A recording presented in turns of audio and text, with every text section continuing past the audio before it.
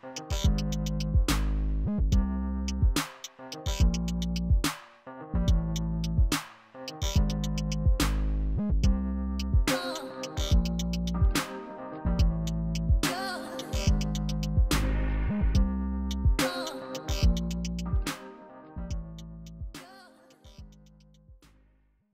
my friends. This is Dr. Deepak Chopra, and we are continuing our series with luminaries, influencers, and people who are making a great difference in the world to bring us to a more peaceful, joyful, sustainable, healthier world. And today it's my great privilege to welcome to our show, um, popularly known as Daaji, Kamlesh Patel, Daaji, as his followers call him. I had the great privilege to visit his ashram in India, and I was totally taken with the sincerity and devotion of all the people practicing meditation. I have to say, I've never seen a larger crowd collectively meditating together. Daaji has authored many books in the past. The Heartfulness Way with Joshua Pollack. It was among the top 10 best-selling books in Hindustan Times Nielsen chart. His book Designing Destiny was released in February 2019. He has also written a book called The Wisdom Bridge, which was released 2022.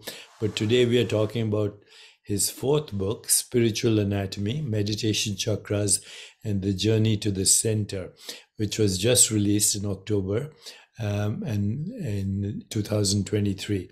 Daaji, thanks for joining me today. It's a great privilege to have you. Thank you, Badavaya. Thank you so much, and having me here on your very prestigious Noble platform. And I'm a normal person. You have taken me as an illuminaries, and that makes me surprised also. Well, the books that you have introduced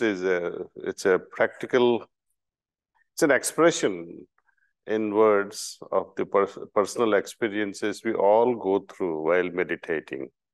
And it describes as how the field around us keeps changing, depending upon the chakra that we are stationed at.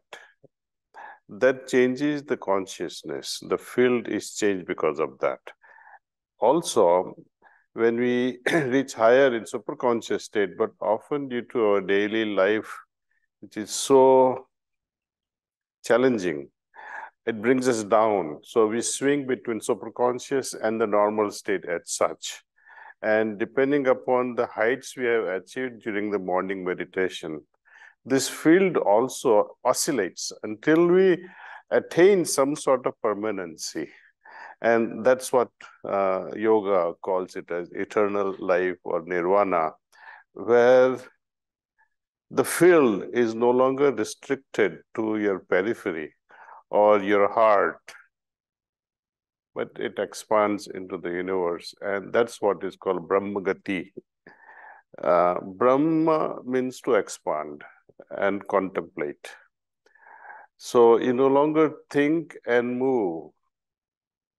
Thinking and moving is very limited at a human level, but the same human can expand and contemplate at the same time. And this expansion, I think, can be cosmic expansion. Your field becomes limitless. And that's what we are trying to share via this book in the form of words only. We have to practice in order to experience different levels. Daaji, when I was with you, I received the book. Unfortunately, my library was reconstructed, and I can't find it here, but we'll show it here. If you can, if you have the book, please show it. Otherwise, we'll be giving a link. So that's the book called Spiritual Anatomy. And Daaji, one thing you just said, the field. So I, along with you, believe that consciousness is a field that transcends both space and time. That, Western neuroscience restricts consciousness to the brain, which is very limited. The brain is just part of the field and it's not really the source of consciousness. So, can you expand a little bit on the field? And also, in your book, you mention several chakras. Now, most people, first of all, they're not even aware what chakras are. A lot of the audience here will want to know what are chakras. But even if they're aware, they think of seven chakras. You talk about, I believe, 18 chakras in your book. So, I've always thought of chakras as junction points between the field of consciousness and our biology. But can you share your insights both on the chakras, the field, and the expansion that you talk about in your book? It's not just seven chakras. True. There are three basic chakras, Muladhara, Swadhisthana, and Manipur. Over and above that, at a human level, we begin our progress from the heart chakra. The below three chakra are common with animals as well. So our journey practically starts from heart chakra, and continuing from the heart chakra are 13 chakras. So 13, including heart and above, and 3 below. So that makes totally 16 chakras. 16, sorry.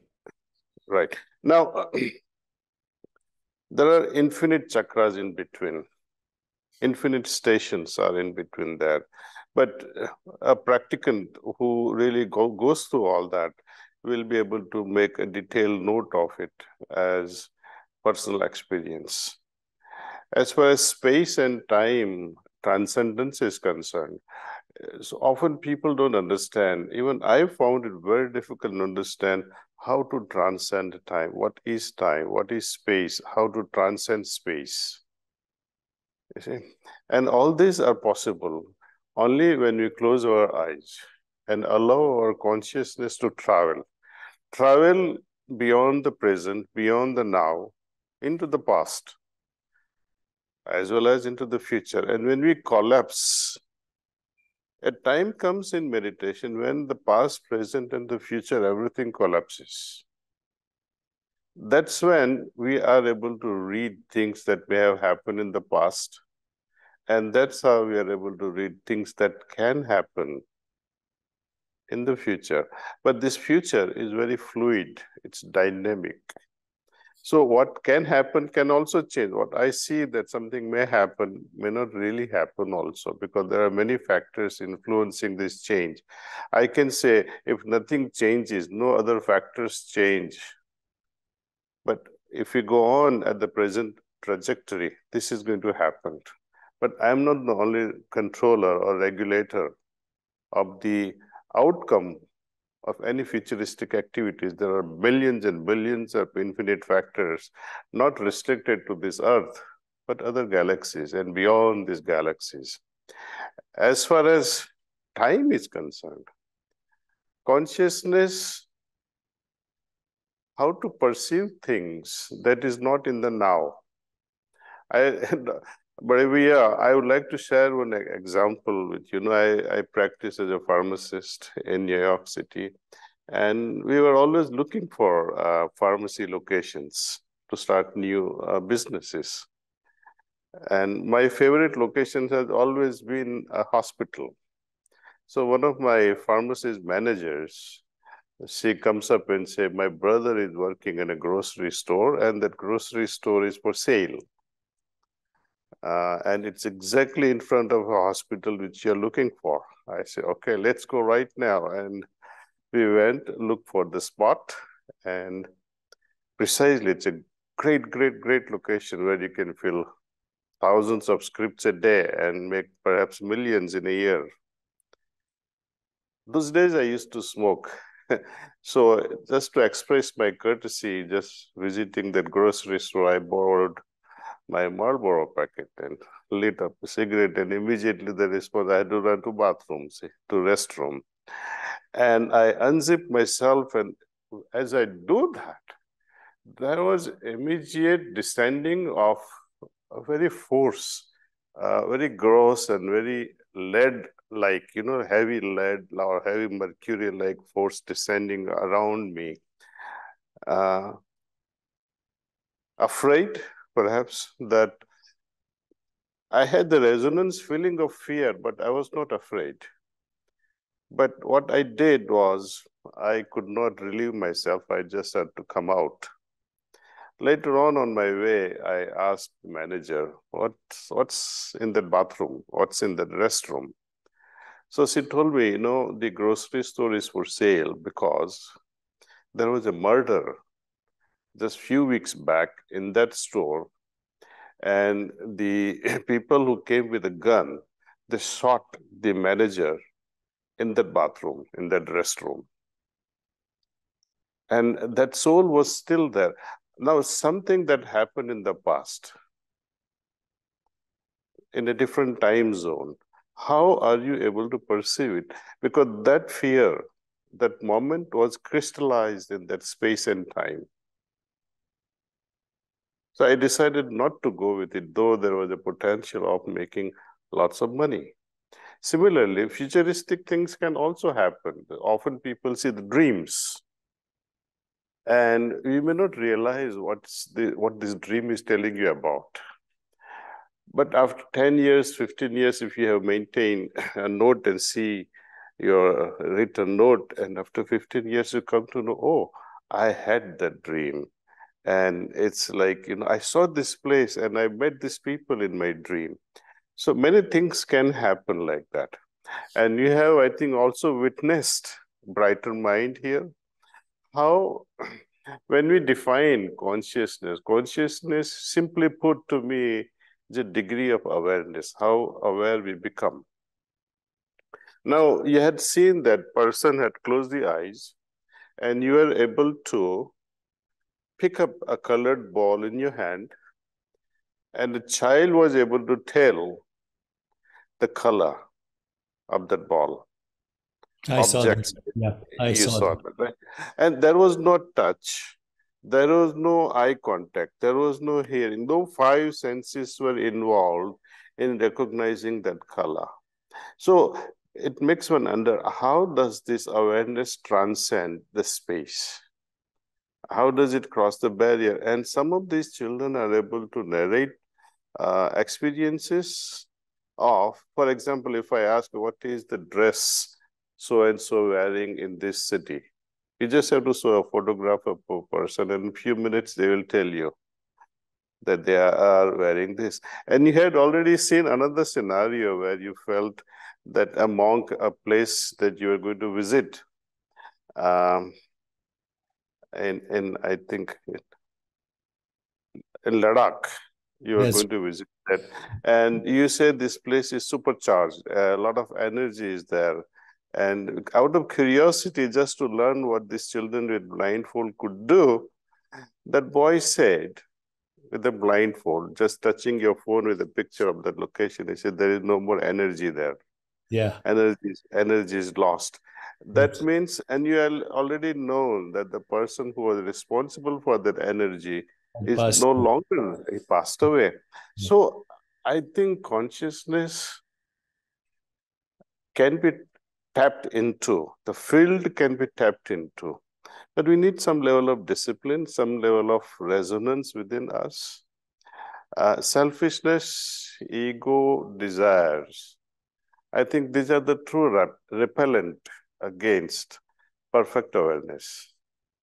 These abilities are now being understood as dormant, non local potentials because our fundamental awareness transcends space time, especially when we have the experience of Turiya, and then we can, through intentionality, locate events in different locations of space time. I think that is becoming clear slowly to science, although science takes a long time to catch up. But these children that I saw at your ashram were extraordinary, I have to say, including a young boy who could do archery blindfold and hit the target, which was something I had never seen before. So, Yes, he could read with his feet also.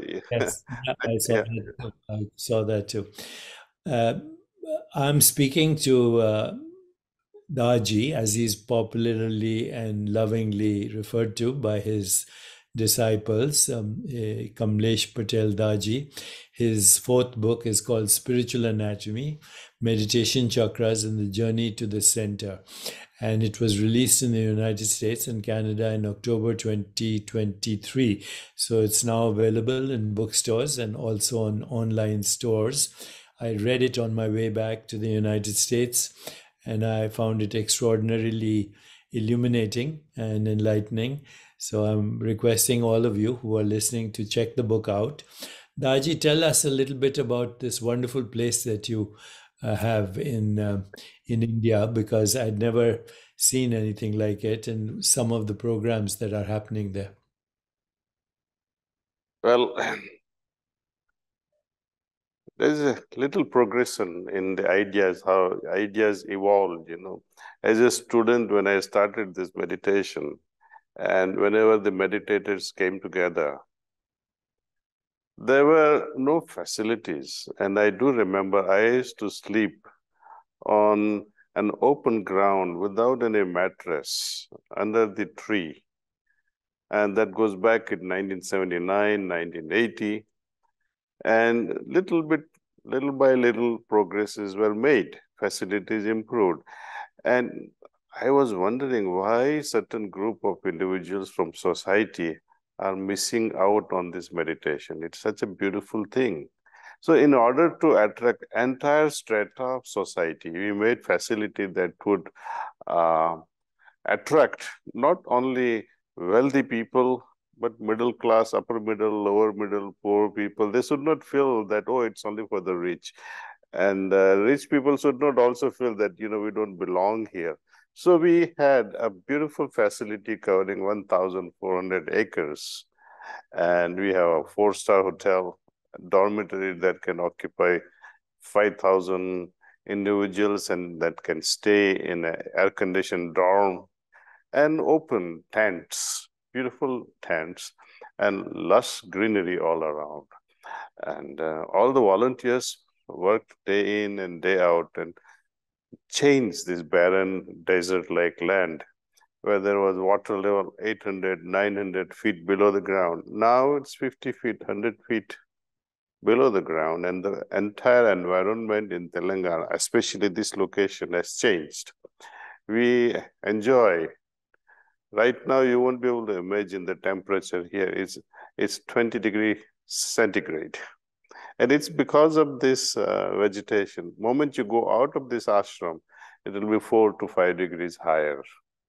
It's lovely. And vibrations here, the energy field is quite unique. You can, even if you are not a believer of such esoteric things, moment you enter and moment you leave the place, you'll see the drastic change.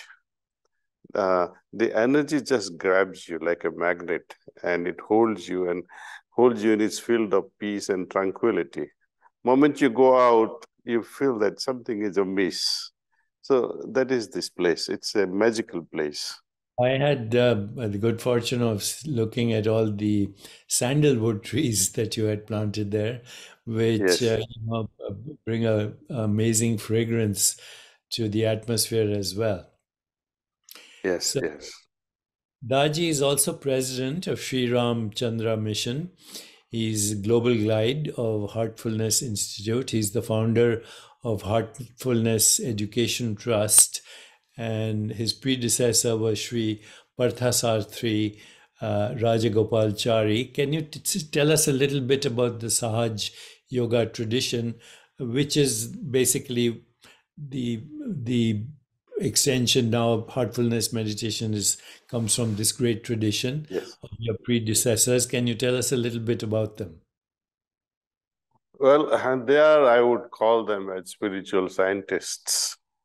They are the one who invented this lost art of pranahuti, lost art of transmission that works beyond space, beyond time. Now, how does one feel that this is beyond space and beyond time? I'll give you an example. Transmission this pranahuti is something very unique to this system. The original founder, original innovator of this pranahuti was Lalaji, born in 1873. He could transmit this and nourish our inner being. We are all familiar with the physical system, physical body. We need nourishment, balanced diet. And there is also a qualitative difference, sattvic, rajasic, tamasic, all kinds of foods are there. People who are vegetarian, even within the vegetarian, there is a group of sattvic, rajasic, and tamasic. Also, when you take food, what time you take food also changes the quality of the food. And with what attitude you take food also changes the nature of food. So it's a whole game. And he classified all these things. Second thing, we can nourish our mind through interaction with elders like, philosophers.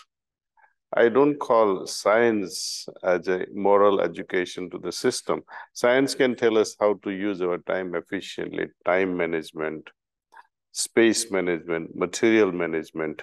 But how to manage the inner emotions is beyond science.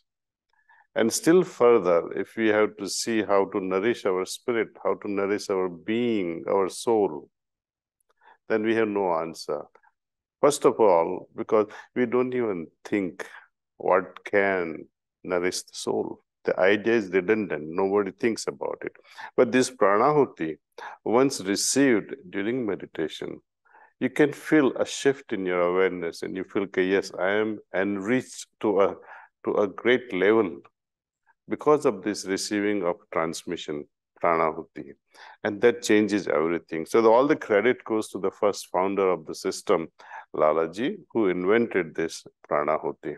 Second striking thing I like the most is we all carry, we are the harbingers of various impressions. We develop different cognates within our consciousness and we identify, recognize things based on the positioning or capturing of these cognates. That's why the word cognition. I cannot cognate anything unless I have referred to it in my past. And all these cognitions, either they are at a temporal level or at an emotional level. It's like, when we have a fight with a friend and who is no longer a friend after that fight. So we collect these cognates in our consciousness. One remains as a memory, another remains as an emotion. Spiritual person, because of the practice, can say, okay, I forgive my friend. But I cannot forget that memory. So which is good actually, because memory teaches us something. When we forgive, the emotional memory is wiped out, which is good for our consciousness. Because as long as we don't forgive, somehow consciousness gravitates and it shrinks. It doesn't go into the outer limits. So the heartfulness way of practice also offers techniques how to get rid of these past cognates, past impressions. That's a very great specialty of it. Third specialty is all the guides of the system are family members. They are married, they have an ideal family, and they advocate material life, our so-called daily life, and the spiritual life must go together. You just cannot sacrifice one for the other. Both must be integrated. Nothing forcefully, but in a very natural way. So the system is meant for a householder, not for an ascetic. It has to be followed in a natural order. I had the great privilege of joining you early morning in meditation. That space accommodates several thousand people, right? It was almost like Yes. a sports stadium, except that it was dedicated to meditation. Yes, our ashram has a capacity to host 40,000. They can stay overnight, 40,000 people, but there is enough space for 100,000 people coming together and meditate. So it's quite huge, and it's a rare thing to find such a facility. The beautiful thing with this is every corner, every nook and corner of this place is lush green. Yes, I saw. And this greenery is rare to find in such a place like Telangana. Yes. Yeah. Well, it's been a great privilege to speak to Daaji. By the way, he's also recipient of one of the highest awards from the government of India, Padma Bhushan. He is been recognized by the House of Lords, the UK India Triumph Awards, and many other awards. He's the author of 4 books, but the latest book is about not only heartfulness meditation, spiritual anatomy, but many techniques that will take you beyond ordinary consciousness to higher states of consciousness. Please pick up the book. And Daaji, it's been a great privilege to talk to you. Always an honor. And I hope to see you again in the near future. Thank you, Bade Bhaiya. Thank you so much. Thank Looking you. forward to your visits. Thank Yes. you. Thank you.